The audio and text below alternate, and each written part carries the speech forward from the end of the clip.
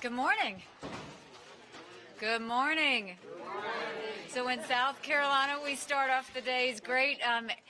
It's a thrill to be here at the UN. I will tell you that we have hit the ground running.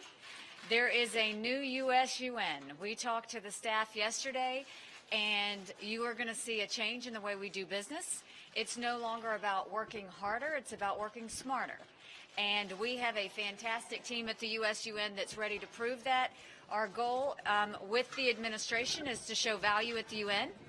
And the way that we'll show value is to show our strength, show our voice, have the backs of our allies, and make sure that our allies have our back as well.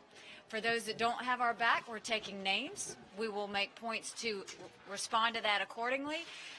But this is a time of strength. This is a time of action. This is a time of getting things done. And this administration is prepared and ready to go in, to have me go in, look at the UN, and everything that's working, we're going to make it better.